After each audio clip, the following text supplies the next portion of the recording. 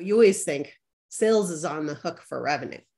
But these tools that we force on sales and into the sales stack, in my opinion, it's really important to say, like, who we brought this tool in. So who's going to be accountable for the results? And the results can't be adoption, because you can force a sales rep to do something that's useless. Conversations are at the heart of everything we do. But how do you turn a conversation into revenue? Welcome to B2B EQ, a podcast from Unifor. I'm your host, Tim Harris.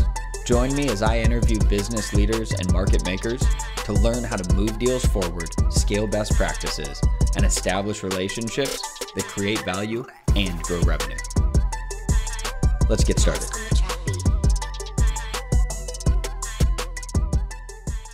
Welcome to another episode of B2B EQ. Today's guest is not only a good friend, but it's someone I'm excited to talk about because of her 20+ year tenure in the technology industry. She understands the plight of sellers and leaders, and by starting with the customer, she simplifies the sales process and removes obstacles for her revenue team. VP of Global Revenue Operations and Enablement at Optimove, Cassandra Anderson. Cassandra, thanks, Tim. Good to have you. Yeah. Awesome to be here. I appreciate that introduction. I've learned a lot from you. I've gotten to have some really good, challenging, but fun discussions, right? As a marketer in the technology space, I always love it when I get to talk to prospects that, they understand the space, they knew the nuances, they've dealt with them, and the conversation goes far beyond just the surface level, what's on a landing page, to really, how does this work in my environment? You've always been someone that makes that real. So great to talk to you, and excited to see where EQ falls in all of this and importance for you.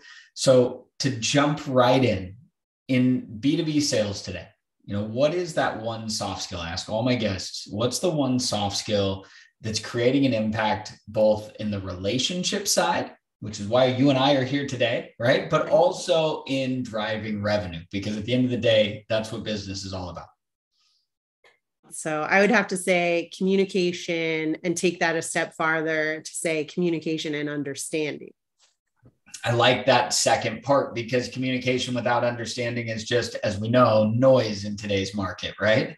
And there's a lot of noise. Oh, there is. As we were just talking before we jumped on, the amount of emails in our inboxes every day, in LinkedIn, all of the in-mails, all the different noise, how every website seems to sound and look the same these days.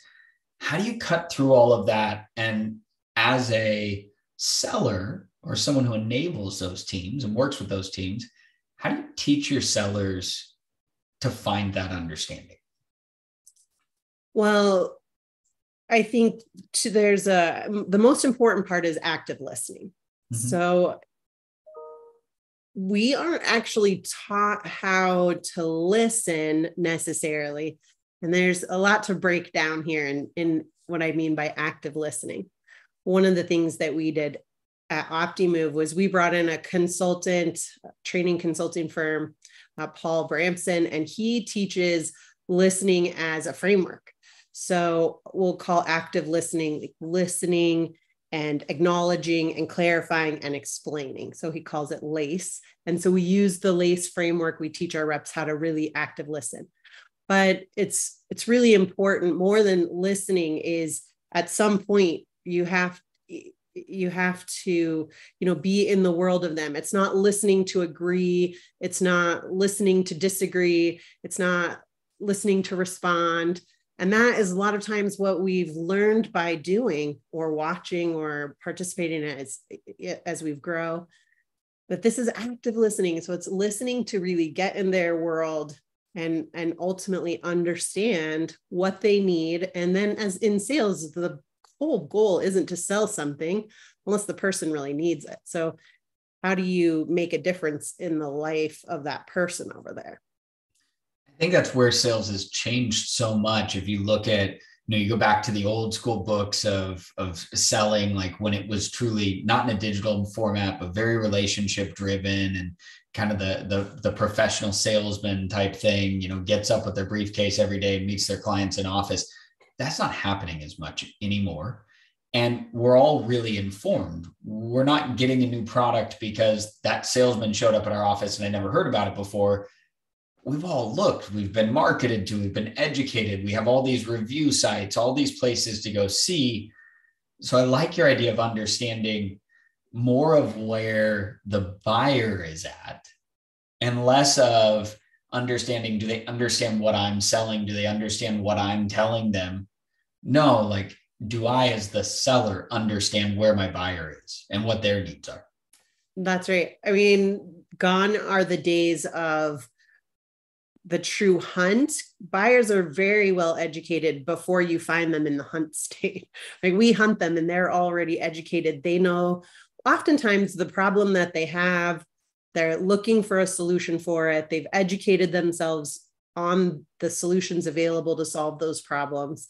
And now you're being brought in. And so who wins the deal is someone who has really heard, not just heard, but also not just heard in a way that like, oh, I heard you say, but more like, oh, I hear your pain. This is what I'm hearing.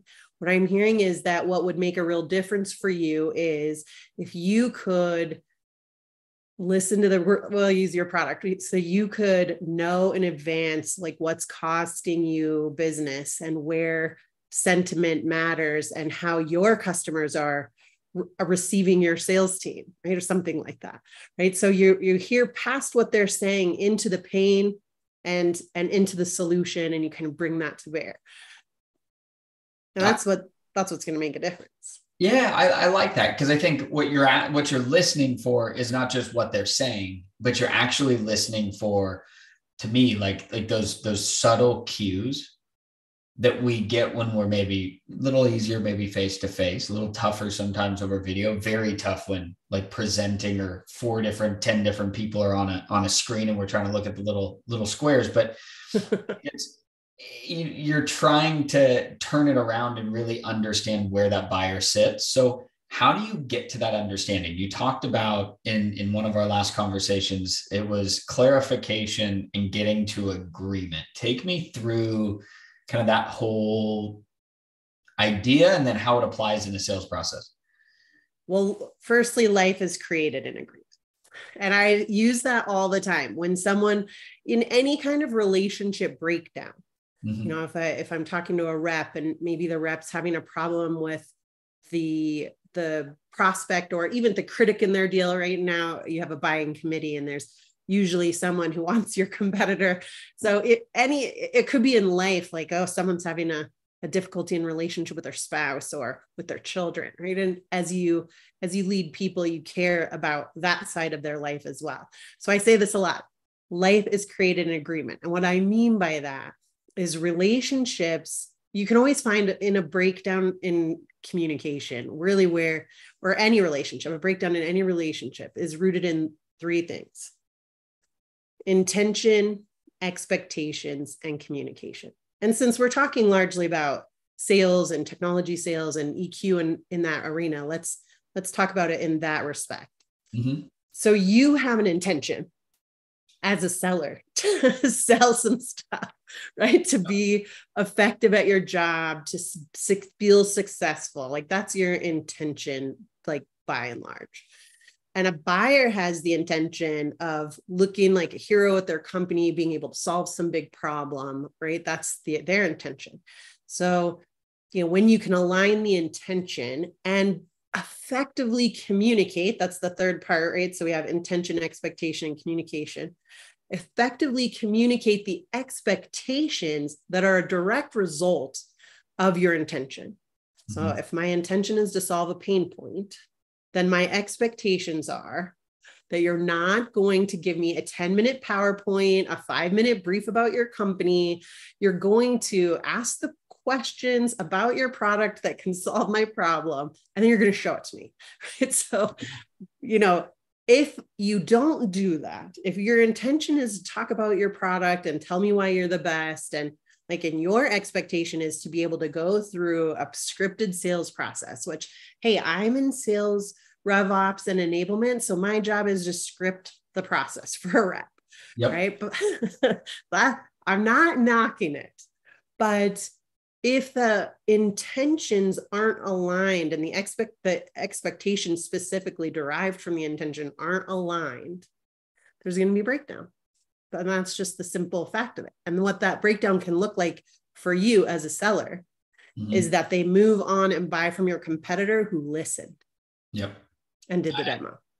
Yeah, and then didn't do the demo and let you also probably see whatever it was you wanted to see, rather than let me take you from, start to finish, everything about my platform in 45 minutes. Okay, did I wow you? Or are you impressed with me? Right. Which is, I think that the other side that we get every single day, because I find most enablement programs don't focus enough on mapping the accounts, giving an idea of what a good account looks like, going through a company's 10K, going through their, year strategic deck and what their initiatives are, especially because public companies, it's so easy to find this stuff.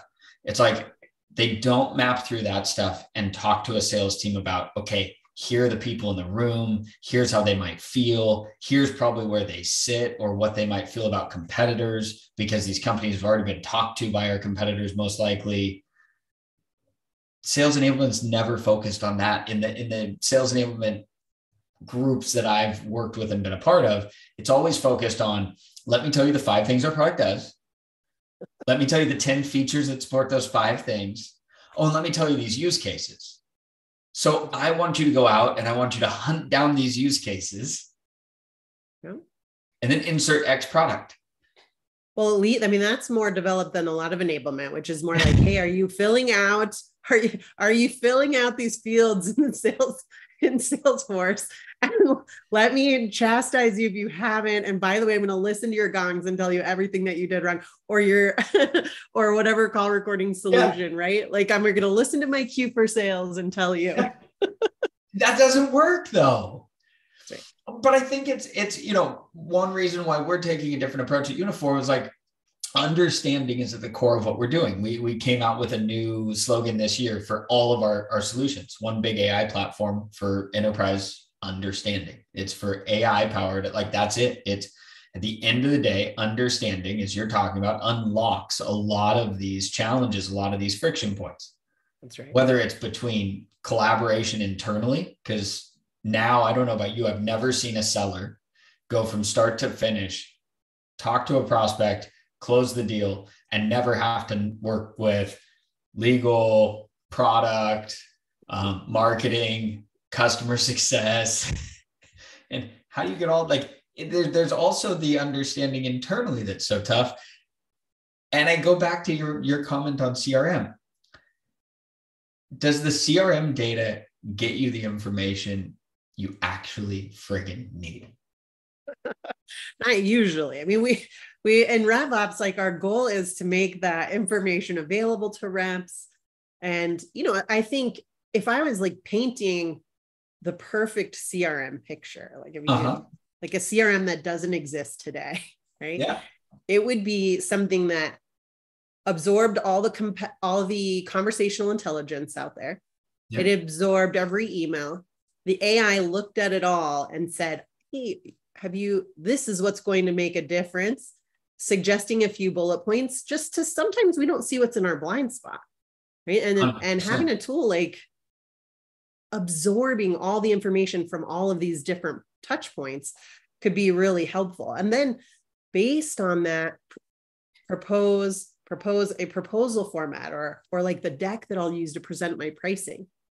There's so much we could do. One of the things that I'm working on right now is we've, in our methodology rollout to sales reps last year, we said, there's whatever qualification tools you use, a BANT, which is kind of old, or like Medic, MedPick, right? Yep. Like whatever you're using to qualify these people. And then there's the pain point that you're uncovering that we already talked about, because people people aren't buying software other than to solve a problem. Yep. And I have a whole soapbox about that too. We could pontificate about, I have a whole soapbox about people buy software thinking it'll be a silver bullet, but they don't buy software with an owner, like with somebody who's going to own the rollout and the results. They Yep. don't pre-map the process. Like there's all this stuff that they don't do in advance that makes software rollouts less effective. Given that I'm in the software buying business and the software selling business, I get to see both sides of that coin. But that's a conversation for another day. Well, I don't know though. I'm curious. I want to dig into this for a second. If you have 5 minutes, right? Get on the soapbox. I want to hear, okay, what are your 5 things? If somebody is going out to either, I'm going to say it this way, because I think in this economic time, I'm either going to remove or add. Either way, what are the 5 things I must do before I make that decision to either remove or add? As a buyer, a software buyer? Yep. Well, I mean, I'm actually in this boat right now, looking at our stack today. Okay. So the first thing is that I look at, so one thing that I must do is I must look at who will actually own the results, right? Because everybody wants to increase revenue. That's why we buy tools, right? So is that every start of every website? Boost revenue. Boost revenue. I mean, you're either trying to cut costs, increase profit, or increase revenue, right? Ultimately. So yeah. There's probably some other things in there, but ultimately they go back to one of those 3 things. So if that's the ultimate outcome, it goes back to what is the software going to impact? How are we going to measure it? So that's the first thing, figuring out what's going to measure. How are we going to measure it? Then who's going to be responsible for it? Who's going to be, whose feet are on the fire for the results? Internally? Sure. Yeah, absolutely. Okay. And I would think, you always think sales is on the hook for revenue, but these tools that we force on sales and into the sales stack, in my opinion, it's really important to say like we brought this tool in. So who's going to be accountable for the results? And the results can't be adoption, because you can force a sales rep to do something that's useless, right? And absolutely. Yeah. I mean, you see it all the time where it's like, oh, you have to have this touch point, or, oh, you have to do this thing, or, oh, and that touch point's not helping anybody, but we're doing it anyways. That's right. And it's tough to measure the effectiveness of all the little things that you do. But when you get good at measuring those things, and you can say, this is the thing that really is converting and kind of eliminate some of the other noise, speaking of communication and noise, that's a good thing. So one of the things I always try to do, so in my top 5, I would like the sales reps to have to learn as little as possible, so if I can keep something in their same environment, single pane of glass style, I would opt for that versus a best of breed tool most of the time. Because, a best in class tool is fantastic. You have 14,000 features that are amazing. Yep. And you're using 6 of them. And if you're lucky. And you have to enable. This is so true with most tools, right? Like and not even just like it's so true with most things in life. I think of a kitchen the same way. That's right. Like, I have a tool that just does only one thing in my kitchen, right? Like, that's not that helpful. Yeah. I like that. So you would go platform wide over best in class. I would, and for a number of reasons. Simplicity of adoption. I think there's a book out there, and I can't quote who wrote it, but it's that basically multitasking is a lie. Yeah. And so when you have all of these screens, like what do you call it? Swivel chairs. That's like the old term for it. We have all this swivel chairing that happens. Then there's waste. There's so much waste. And I have a stat, 77% of your time as a seller is spent on non-face-to-face, non-interaction, not selling to somebody, like all the other junk. That's right. That's wild. It's wild. And we add tools in there to try and improve productivity. Yeah. But we have to measure the drag on productivity simply by having the tool. And that's tough to do, but I think it's not impossible to do.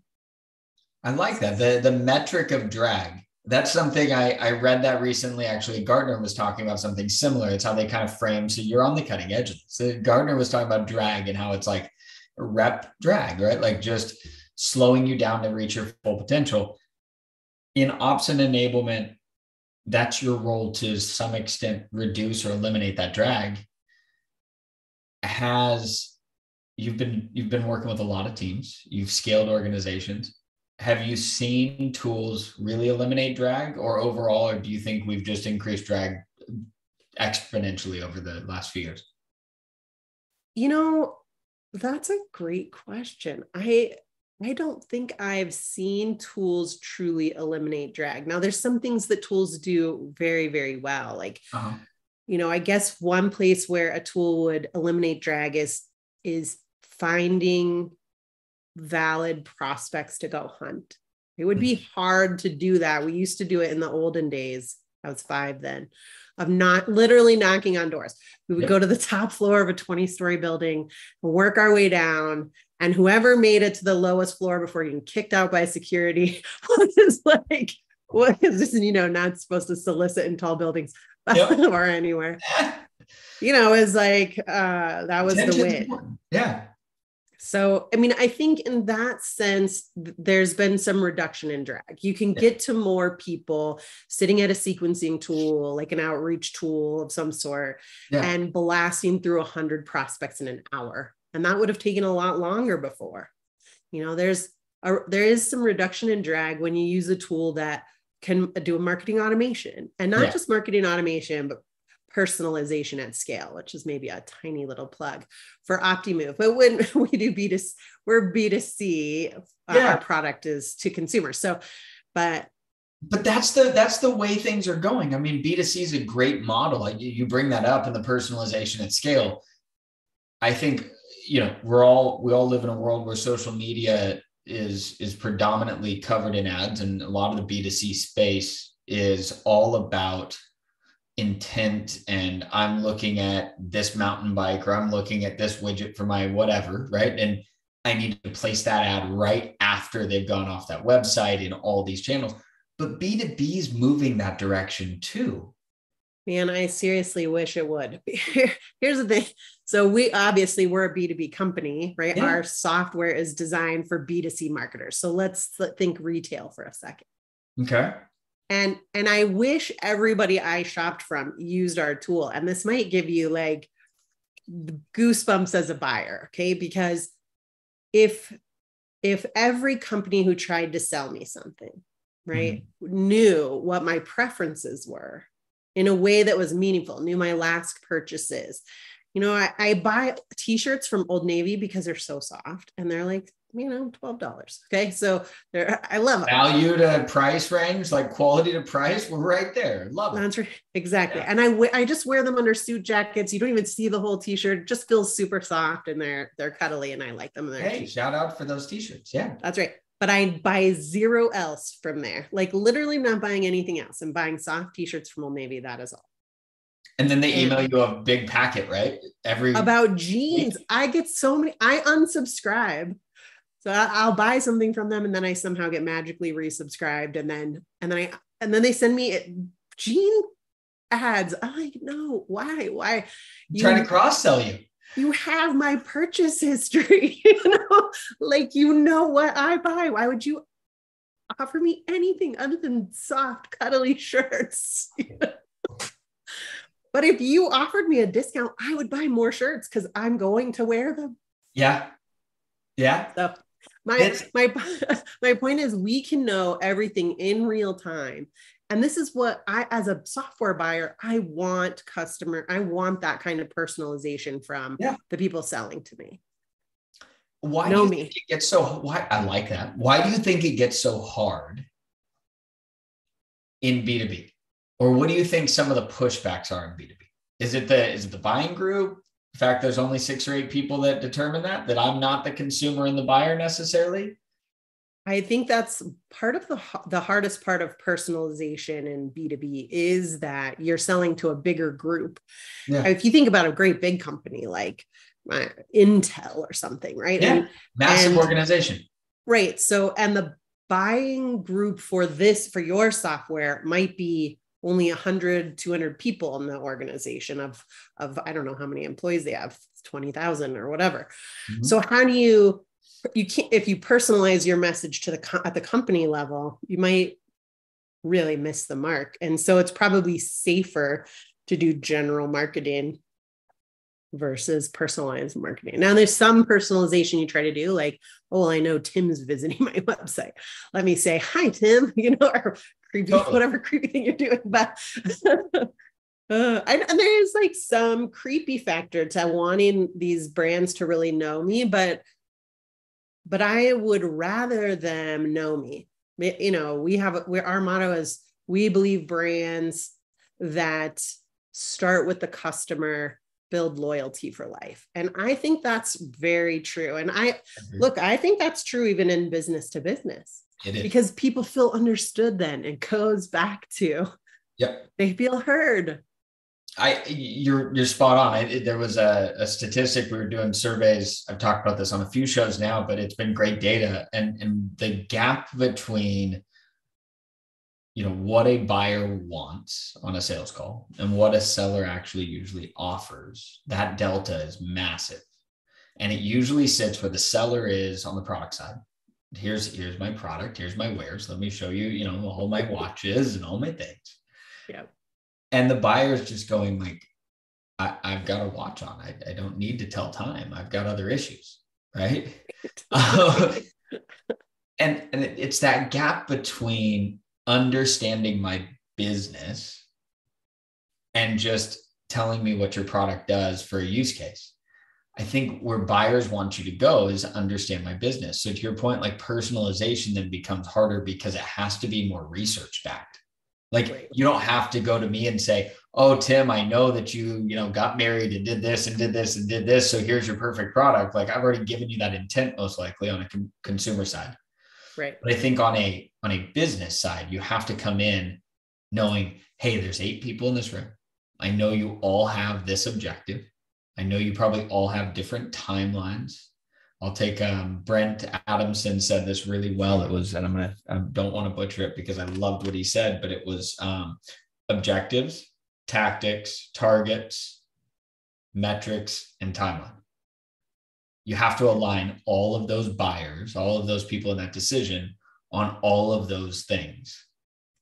And it goes back to like what you were saying, which is understanding and setting the expectations, like clarifying and coming to an agreement. That's right. Well, and that's the thing, because everybody's intentions in that room are likely different.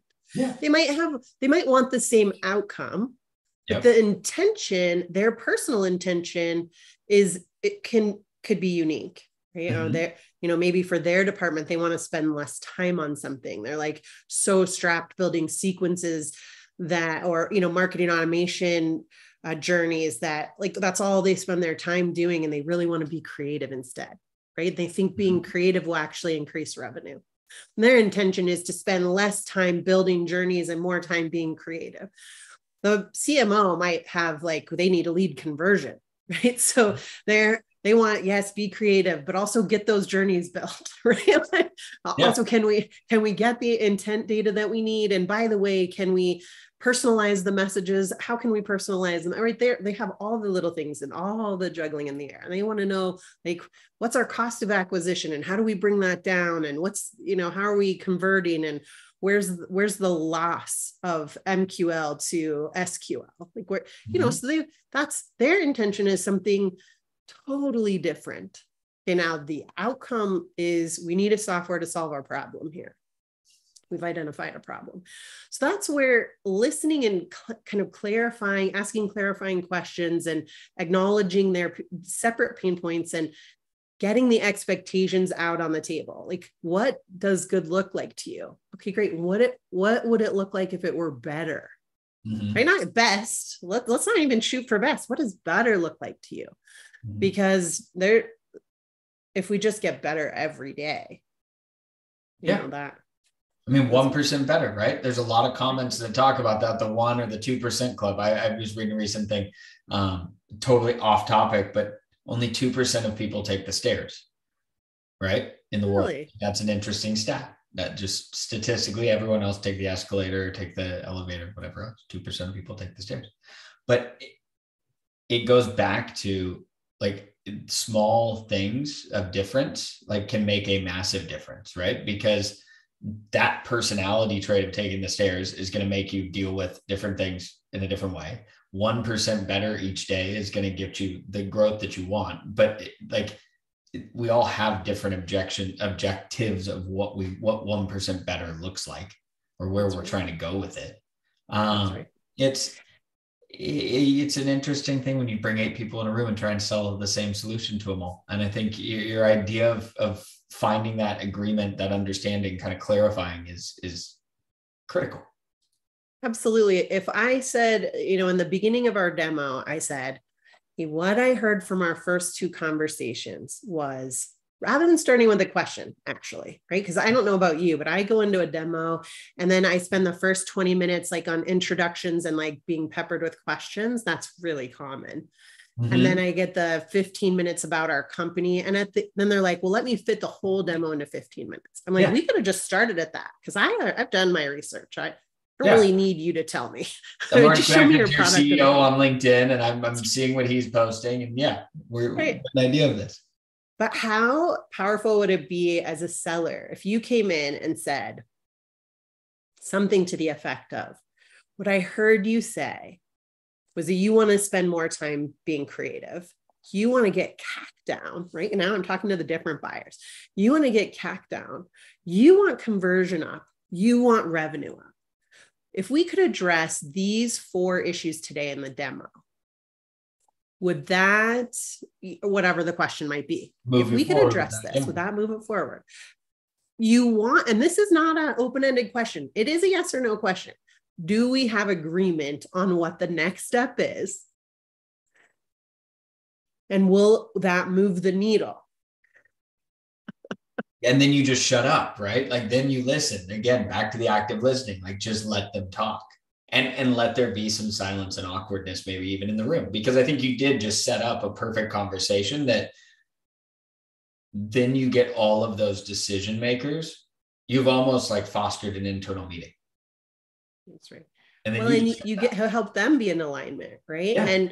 And you're not undervaluing, like, hey, the creatives might be like, well, I mean, the CMO wants to bring CAC down. Doesn't really matter if we get more time to be creative, because she's the CMO or he's the CMO, whatever. Yeah. So, so I think it gets everybody's needs addressed too, in a way that it has agreement, and people can move forward and feel positive about having their own intentions, but being on board with everybody else's needs being met as well. And you can facilitate that as a salesperson. Imagine as a seller, like the kind of power you're bringing to that team, just in your understanding of their needs. But I would give a caution here. And that's part of the LACE method, listening methodology, is don't assume that you know what they mean when they say a word that you have a definition for. Awesome call out. Call out. Because I think that's where also a lot of miscommunication is just rampant across sales, across marketing. Like, somebody hears a word, takes it out of context, or sees it differently. Like, when I say a lead compared to when somebody else says a lead, or when I say opportunity compared to what opportunity means to you, or whatever else, like, those are such charged words. Yep. That can have such different meaning in different parts of the same organization. Well, especially if they say something like, we really need a responsive professional services team. Well, great. We do that. Sure. We're responsive. We have 99% customer satisfaction score, right? And that's your typical answer, but I don't know that the person feels heard yet. No. When you say you need a responsive pro services team, what do you mean by that? Like, get curious. Like, what do you mean? Clarify. Yeah. What would make a difference to you? Yeah. And if they said something like, we need a 24-hour SLA, then you're like, oh, we have this in the bag. Fantastic. Yep. So if we offered you an SLA of 3 hours, would that be meaningful? Then you remember that, because it's okay to ask. We learned so much in early selling, like selling 101, never ask a close-ended question. But sometimes you really want that yes or no, because life has created an agreement. That makes sense. I think you pull out a good point, which is working through and asking that next clarifying question to kind of really empathize and understand where they're at. And it's going to lead me to, before I stop asking questions to you and start learning a little bit more about you, it's going to be, how does EQ play into this? Where do you see that fit in? Because we haven't got there yet, but I think this is all pointing towards social awareness, self-awareness, empathy, active listening. Like, those are all the soft skills that, as Richard Harris recently said, those are the hard skills. Those are the freaking really hard skills. Yes. How does that all play in? How do you enable that? How do you coach and train to that?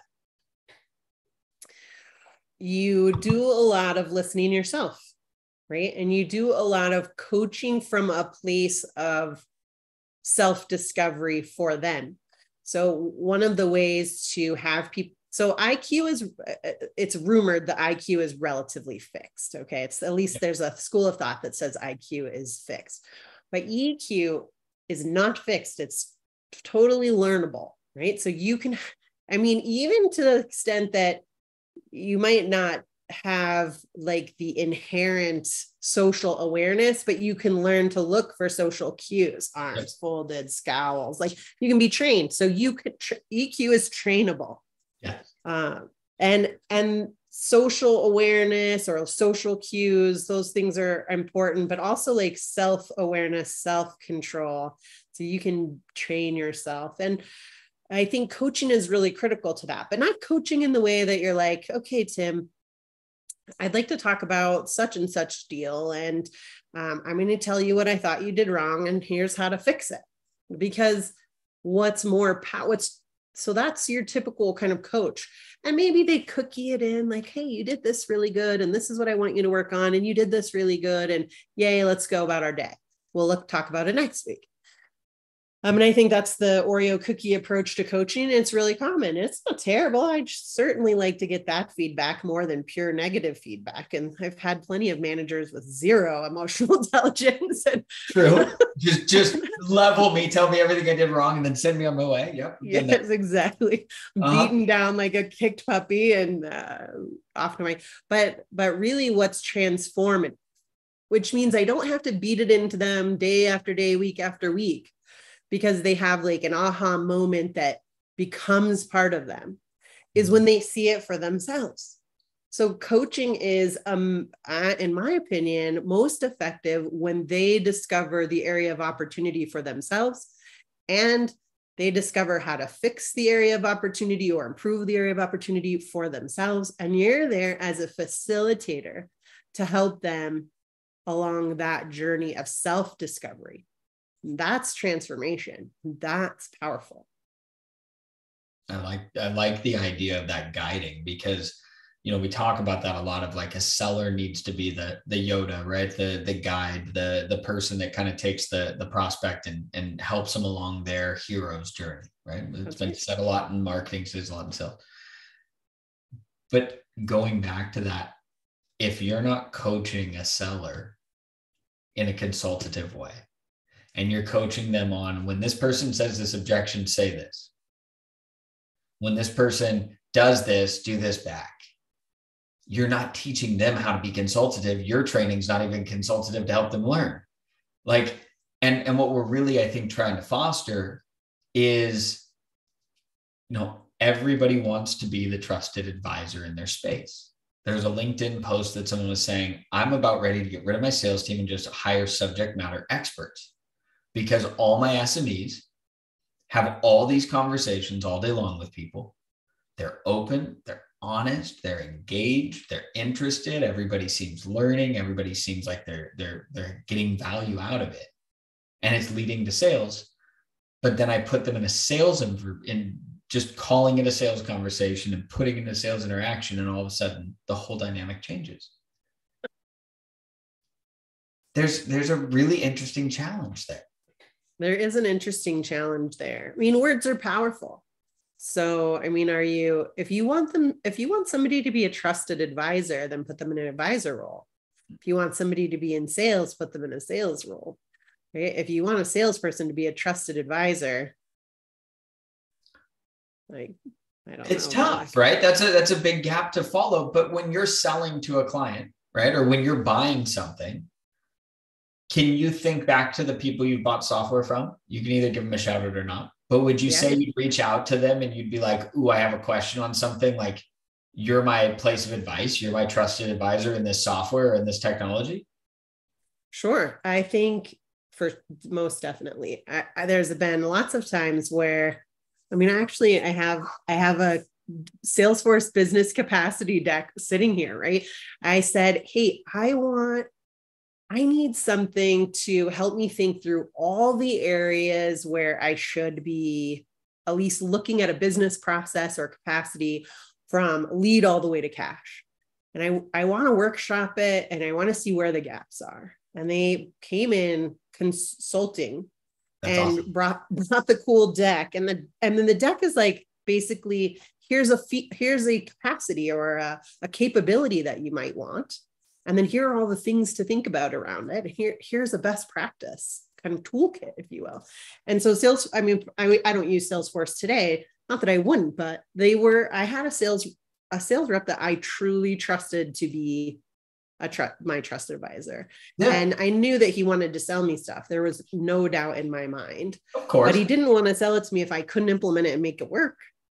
That's the key point. I think that's the point. Like, and that's where you become that advisor, because if you ever looked at probably switching CRMs or whatever it might be at some point at this company or another, you'd probably go, I'm going to reach out to him. I'm going to talk to him. Oh, for sure. I mean, yes, absolutely. I mean, I say regularly, well, Salesforce does it like this, right? Like, here's how Salesforce does it. And I guess as a marketer, I look at that and I think to myself, that is worth its weight in gold. Like, as a market leader, like, that's what you want. Not everybody's going to buy it every time. It may not be the right fit financially or whatever else, or with the other systems or tools. But if you can be the one that's leading the charge that like people go to for your advice, like, what a great position. Yeah. I mean, I think about Mercer for like benchmarking salaries and so forth. Like, I do. And I think you as a seller could provide the benchmarks and the best practices in your field. And that's a really good place to be a trusted advisor. And, having someone want that information is, get it again, back to getting their agreement. Would it help you if we provided a benchmark in your space? Who's going to say no? True. You want to give me thousands of dollars of free research? Yes, please. Yeah, absolutely. So then you can make more informed decisions. No, I think it's a strategy that's spot on. And the brands that seem to be doing the best today and positioned for the future are the ones that have done that. I agree. Oh, yeah. Speaking to the future, what excites you about the future? What's something you're looking forward to in this whole crazy world of sales tech and revenue teams? Oh, I mean, so much is exciting about the future. And that's even in an environment where people maybe feel a little more trepidation. I think that I've seen some sales surveys recently where across 1 billion transactions, you got to love big data aggregation. So across 1 billion plus transactions, there's some common themes. And one of the common themes is sales cycles are longer. So it's taking longer. Yep. Yeah. And the losing to no decision is up. And probably the toughest thing to lose too. Yeah. Yeah. The win rates are down. Status quo is the biggest competitor for sure. Yeah. Win rates are down and deal size is down. So you're like, wait, so it's going to take longer. I'm going to win less. Customers are going to do nothing more. And the deal size is going to be smaller. I can promise you pipeline is going to be affected across the board by all of those things. Yep. So there's a lot to be nervous about, I suppose, right? There's something there. You see layoffs, tons of layoffs in the tech space, right? There's some, I think people are like reacting a little bit in fear. And, but there's an excitement for me in the companies that don't give into fear, that double down, that dig in, that invest in their people. Like, they are going to be the next market leaders in their space. And that's exciting to me. Like, who will emerge as the next market leader? And certainly it's going to be someone who has an AI approach, right? Yep. Yep. And like not buried, their heads aren't buried in the sand. They're not reacting from fear. They're still taking risks. And they value their people. That's the company that's gonna be the ones to watch. And that's exciting to me. And the fact that I have an opportunity to work for a company that sells to companies like that is exciting. Yeah. No, that's awesome. I agree the same way. I think for me, it's the excitement of seeing people look at AI and look at the potential and look at the capabilities. Like we were talking internally, OpenAI came out with ChatGPT, and people get, ultimately you're worried, right? Oh my gosh, this is going to change the entire AI industry. They've been able to do this and come out and all these things and all the hoopla that quickly. And I was like, I love it, because for me, it's like, finally, AI has come out of the shadows and it's like, holy crap, it's real. Like, it's not just this algorithm sitting in the background. It's not like now everybody realizes how real and impactful AI can be. So now it's like, gosh, the market awareness, the market education, like, thank you. Now I can have a discussion about what you can do with it and how amazing it can be, rather than just trying to sell you on the fact that it even exists, which for many years it felt like that with AI. Yeah, exactly. Is this AI or is this machine learning? And what does machine learning mean? Yeah. Is this just a yes, no thing firing in the background, but you're calling it AI? Yeah. I think a lot of it is mindset too about AI, right? And look, I'm not saying there aren't risks to AI, and we could have a philosophical discussion about, the AI learning bias and all of these things, right? Like somehow humans aren't biased at all. There's nothing to worry about here. Right?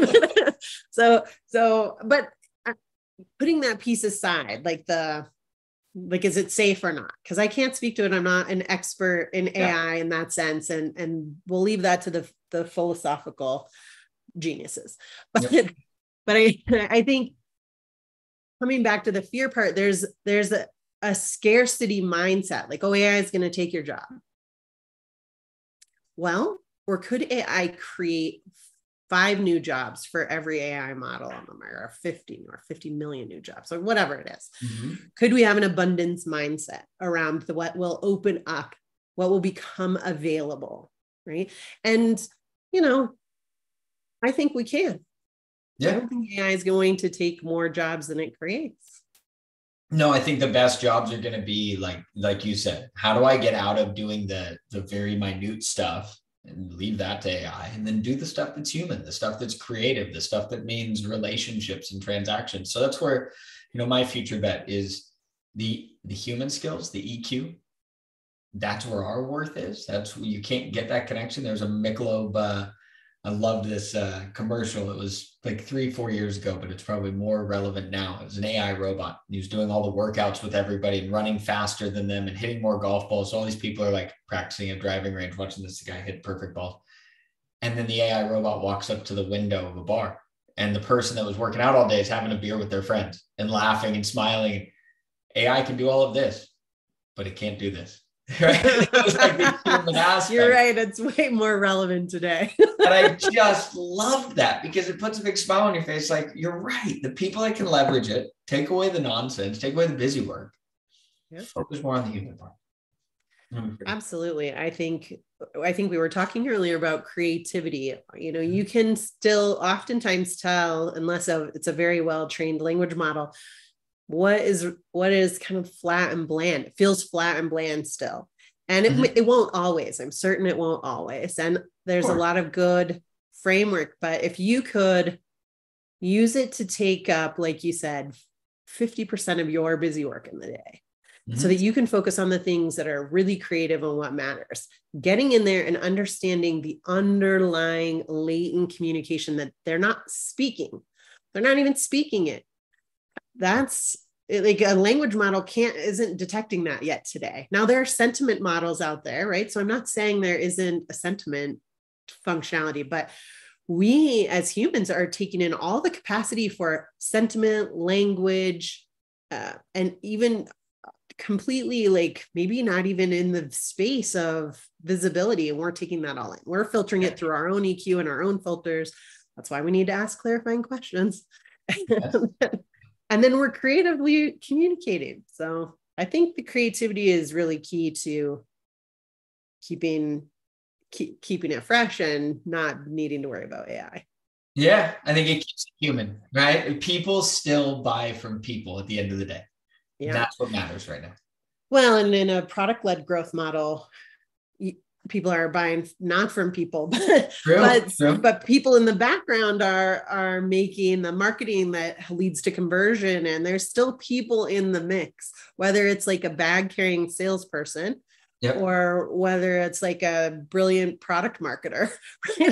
Yeah, it's still people are still somewhere having to listen, right? Still somewhere having to ingest what others are feeling, thinking, and wanting, and provide. That's right. Yeah. So, Cassandra, a lot about what we've been talking about in terms of EQ and sales. Tell us a little bit about yourself. I know you made the move to Reno, Nevada, right? Oh, where it snowed for 8 months. Crazy snow year. Yep. So last time we saw each other, we were in Mexico. The pandemic was just hitting and we didn't know if we were all going to get home. We've made it home. We've been home for too long. And so now tell me a little bit about what you're doing and where you're at. Well, we moved to a middle of nowhere, this beautiful mountain with very few neighbors. Luckily, we get internet because here we are. There you go. And it snowed for 8 months. But before that, I was in Phoenix, where it was 119 degrees the day I left, or 46 Celsius, if I did that math correctly. And so it's very different than that, but it's very peaceful. You know, behind me, you can kind of see, I have some paintings in the background. So I've been able to paint, and I have a beautiful view to paint. And so a lot of reading, relaxing, going out on the jet skis, now that it's not snowing, although it snowed Sunday. So I'm sure the lake will be extremely cold, but I'm going to risk it. That's cool. Well, very fun. And so where can people connect with you outside of work? Well, probably the best place to get me is on LinkedIn. Perfect. Yeah. And you can find me at linkedin.com/the Cassandra experience. I mean, that has been around for so many years when you still needed to have a personal brand on LinkedIn. So I just have never changed it. And now I get a good giggle out of it. Or you can find me at optimove.com. Perfect. Yep. And again, Optimove, give us a quick rundown of what you're doing and who you're selling to. So if someone is listening and they're interested, we can get you a referral. Sure, absolutely. So we believe brands who start with their customers build loyalty for life. So you heard me say that earlier. Yep. We personalize journey at scale with customer insights. We have an AI-led orchestration and all the execution channels all in one platform. So Optimove empowers brands to exhibit emotional intelligence when communicating with their customers. I couldn't resist. Hey, that's a good thing. We need more EQ in the world. I'm a big believer of that. Well, Cassandra, thank you so much. I know we're running out of time, but I want to say thank you for joining me. This has been a great discussion. A lot of fun to have. Yeah, absolutely. Thank you. And to all of our listeners, thank you for tuning in to another episode of B2B EQ. Find us anywhere you listen to your podcasts, or join us on YouTube and watch the whole video. Don't just get the audio, but get the visual cues, the reactions, the laughs, and all the fun there too. And don't forget to comment, like, and share. And we will see you next time for another episode of B2B EQ. Thanks. We hope you enjoyed this episode of B2B EQ. Be sure to rate, subscribe, and follow the podcast for more exciting insights. To learn more about the value of EQ and the technology powering today's conversations, visit us at unifor.com.